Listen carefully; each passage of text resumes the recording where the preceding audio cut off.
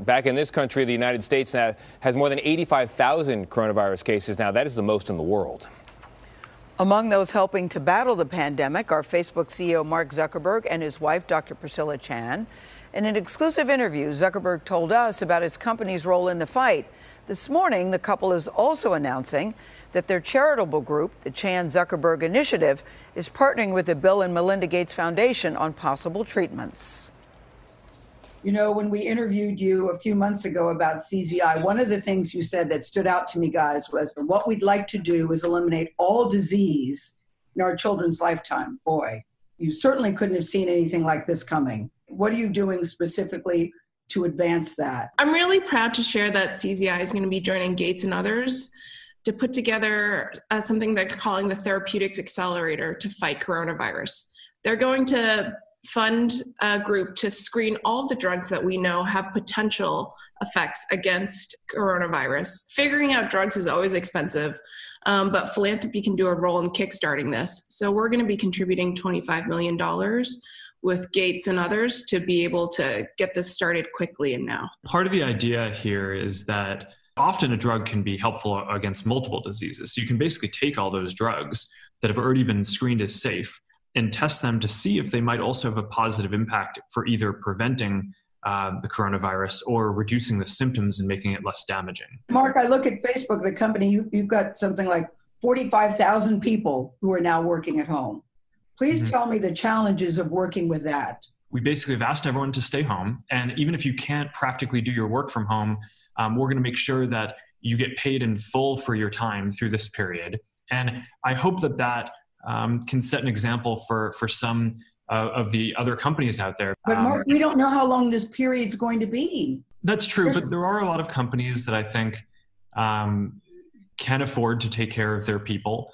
And I think we have a responsibility to do that. Facebook usage, as you know, is off the charts, but your ad revenue is down, way down. You're talking about in the billions of dollars. Are you rethinking your business model because of that? No, nothing drastic like that. And look, yes, we have an advertising business. I do think it will be hit. We're fortunate enough to be a larger company that has a meaningful cash reserve. And I think we'll be able to weather this and do okay. My priorities right now are making sure that we take care of our community. I'm confident that we'll get through this if we do the right thing. Do you see this as an opportunity to rebuild the brand? I know certainly over the last few years, a lot of people have had questions about whether we've been proactive enough in handling different situations. And I think given that history, it's especially important for us to show that we can be proactive in handling this well. I'm very proud about how our teams around the world have pulled together to support people, getting accurate information, fighting misinformation, supporting small businesses in their recovery, making sure that important social and communication services that people rely on to keep in touch with the people they love stay stable and running. Mark, talk about bringing people together. D-Nice's party the other night on Instagram.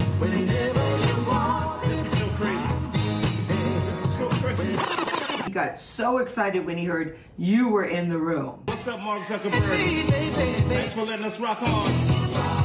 I appreciated that. That was very nice. It is really inspiring to see how people are finding ways to come together and support each other, even when we can't be together in person. Well, you two certainly didn't need a pandemic to bring you closer together, but has this led to a more melding of your two lives together? The only adult I can talk to in person, so it's pretty solid one. I would have probably been a little warmer, but I would have said you're my favorite person, and if I had to be locked up with anyone, it would be you. And tell me how you get through it. Are you afraid? Are you optimistic? Are you hopeful?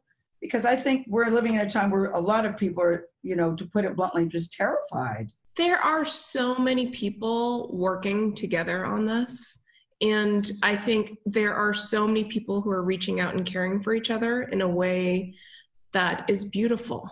And there's already people who have lost their lives and are putting so much into this. I can see, Priscilla, this is making you emotional. I'm curious about why.